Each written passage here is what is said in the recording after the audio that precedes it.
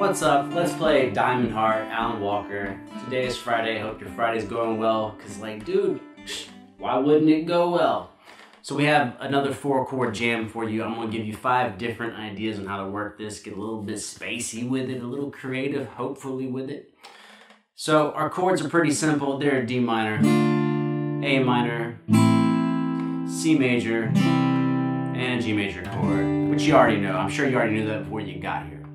So the first thing we can do is a little boom chuck with it, our D minor, 0, 2, 3, 1. So if you're playing with a pick, just separating the bass from the upper notes, or with your fingers. To A minor, 0, I'm skipping a string, 2, 1, 0 to be lazy, but you can play it 0, 2, 2, 1, 0. To C chord, again, I'm just playing the bass and the 3 upper strings, 3 skip a string, 0, 1, 0. To a G, 3 skip a string, 0, 0, 3. Which sounds like...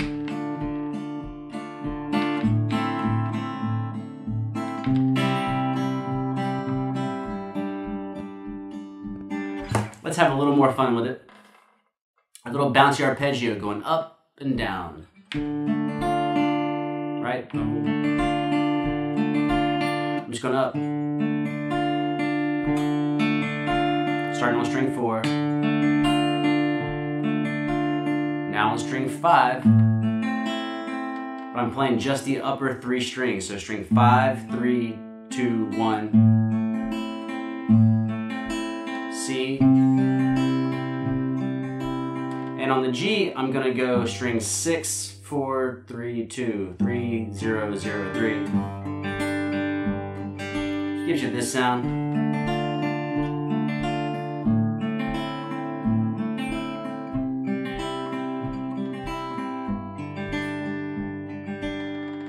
Now I'm going to steal a little bit of that melody and put it in the upper voice of the chords. So we get...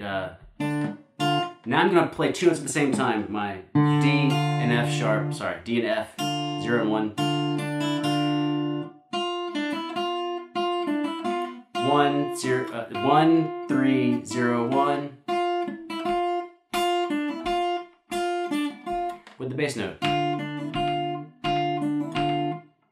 And I'm going to actually roll the chord as I play. Just the first time, not every time. And then my thumb is playing on the downbeats. For the A minor, the same thing. And you can kind of have fun with this. You can go 1, 3, 0 back to 3, or 1, 3, 0 back to 1. I like to alternate them and kind of play with it a little bit.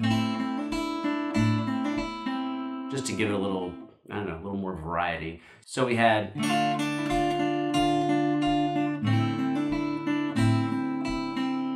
Now for the C, same thing. Same exact thing we had in the top part for the A minor. The 1, 3, 0.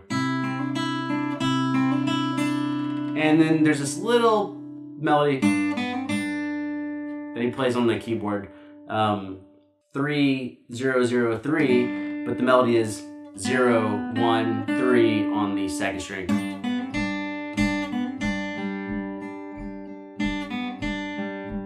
And goofing around with it sounds like...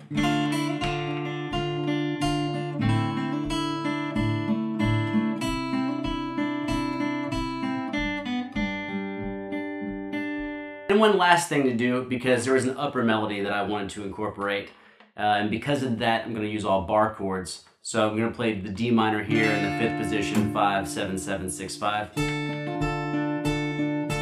It doesn't really matter exactly what I'm playing with my fingers. The key is that the bass, my thumb is playing bass notes on accented beats, 1, 2, 3, 4, 1, and 3, and then just filling the gaps with the upper fingers. Right? And just for shits and giggles, let's go up to this.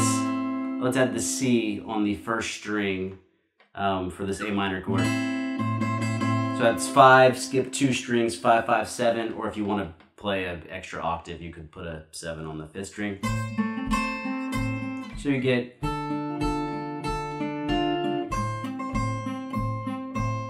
Then up to the 8th position C major chord, 8, 10, 10, 9, 8, 8, but I'm not playing the 10 on the string 5, so I'm playing 8, skip a string, 10, 9, 8, 8. All of this just so I'm in position for his upper note melody on the G chord. And that melody is I'm playing a G on 10th fret of the 5th string, and the melody is just going to be this. Melody being 10 on string 1, 8, 7, string 2, 8, and then landing on the D minor chord, 5th fret right there. So, but the easy way to pull this off is just hold down the G on 10th fret, 5th string, and use the open B string, that's part of a G chord, and we'll walk down. I'm gonna play the G every other note just because it gives a little extra movement, right? And we gotta add the G on the 2nd string, right? And then land on the D minor in the 5th position.